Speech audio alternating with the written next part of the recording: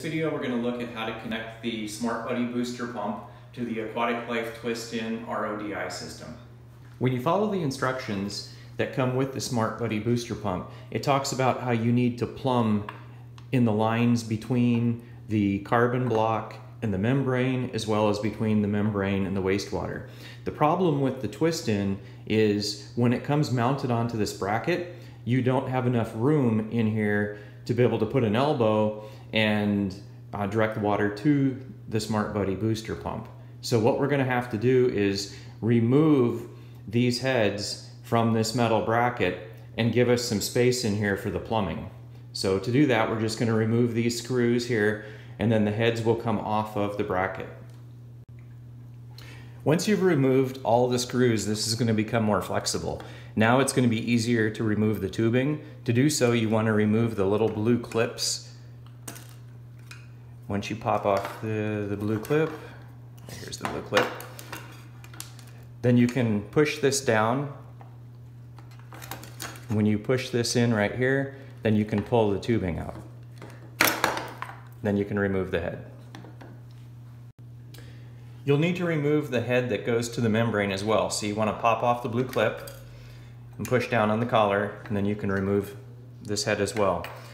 So at this point, we also want to remove this little piece of tubing here, so we're going to have to take this last blue clip out, push in on this collar here, and then you can pull the tubing out.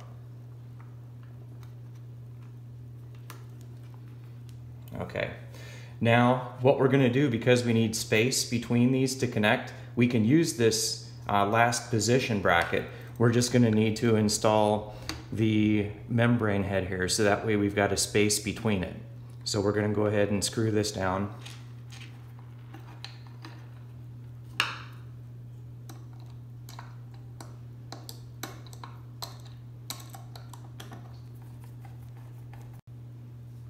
Okay, at this point we need to remove this last little piece of tubing. Again, we're just going to remove the blue clip, push in on the collar, and then pull out the tubing.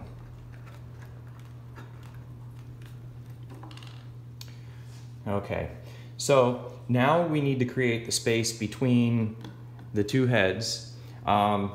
We can go ahead and mount this head onto some screws. So we've just got the screws here. We can put this over it and then just tighten this down here so it doesn't move around on us.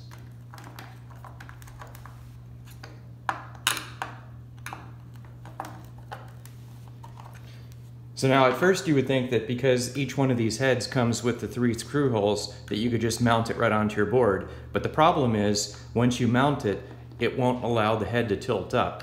So we have to raise the head, and that's why the bracket is raised. So here we've just mounted a little piece of wood, but that'll allow the head to pivot up and down. So you're going to want to secure your last DI head to a raised block. Okay, now we're ready to plumb step by step all the tubing to connect the Smart Buddie Booster Pump to the twist-in system. The first thing we're going to do is we're going to connect our supply line. So this would connect to your water source, your faucet in the house or under your sink. Then we're going to tip the sediment head up. We're going to remove the blue clip, and then we're going to insert the tubing. So you want to push the tubing in. It's going to stop once, and then you push it a second time, and it goes in a little further. And then you can reinstall the blue clip. Step 2 is going to be connecting the supply line for the water exiting the carbon head and going into the top right of the Smart Buddie Booster Pump. So you want to insert your tubing until you have the second push. Then you want to install your little blue clip. Then you can plumb it right into that top right.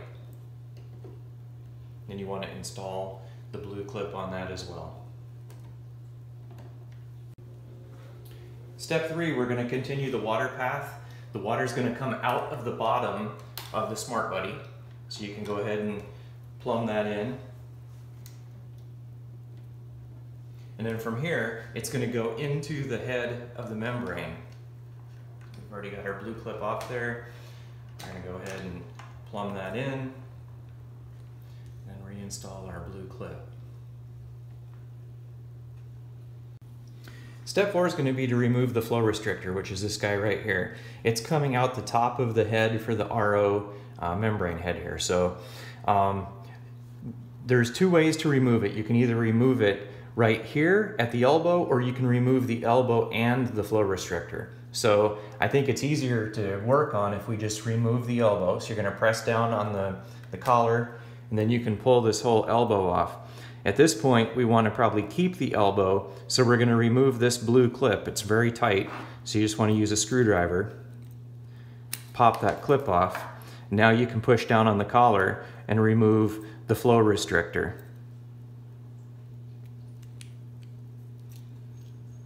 Now we'll be able to reinsert the elbow into the head right here.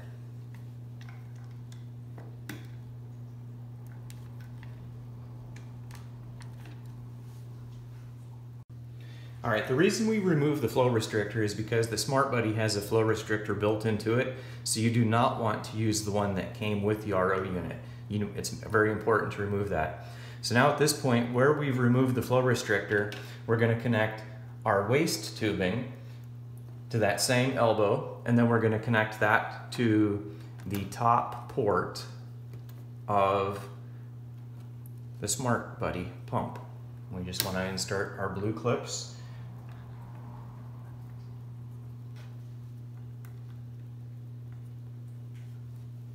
Step 6 is going to be connecting the waste coming out of the bottom port here in the center, bottom center, from the pump. I'm going to just put our blue clip on there as well. And then this waste line is going to go down the drain or into a collection container, but this is your wastewater. All right, step 7 is we're going to connect this is the filtered water line here coming out of the head from the RO. So we're going to insert the tubing into that, and we're going to connect it to the top left on the booster pump. And then we want to just insert, again, our blue clips on both of those connections. So step 8 is going to be connecting our filtered water line coming out of the Smart Buddie Booster Pump. It's going to be the bottom left port. So we're going to, from there, run that into the left side of the DI head. So you just want to insert those, and then again we're going to install our blue clips on both of those connections as well. The final connection will be the line that comes out of the other side of the DI cartridge. So you just want to install your tubing on there. We'll have to remove that blue clip, install the tubing, and then we'll reinstall the blue clip. Now this tubing line is the line that will go to your collection container, or you could put it onto a float switch and go right into a sump or a holding tank. So we've got a few reminders for you before we go. Anytime you install a new carbon cartridge, even like when it's a brand new system, or if you're just replacing the carbon cartridge, after you put the carbon cartridge in, you're going to want to remove your membrane and your DI cartridges and install these flush caps. So you just want to install those and then run your system for about 5 minutes. That's going to flush any carbon dust that might be in this cartridge out of the system so it doesn't possibly plug up your membrane. From there you can install your membrane again. And then another reminder would be anytime you install a new membrane, you want to leave this flush plug in the deionization head for about a half hour. So run the system for a half hour, let all the water go down the drain, discard any of the filtered water at that point because there is a preservative in this membrane. So you don't want to use the water for the first 30 minutes. After that point, you can remove the flush cap and reinstall your deionization cartridge. So what's going to happen if you don't flush this? If you don't flush the preservative, the DI cartridge is going to absorb all of that preservative, and you're going to find that it turns a tan color, and you're going to have to replace your cartridge very quickly. For more information, visit us at aquaticlife.com.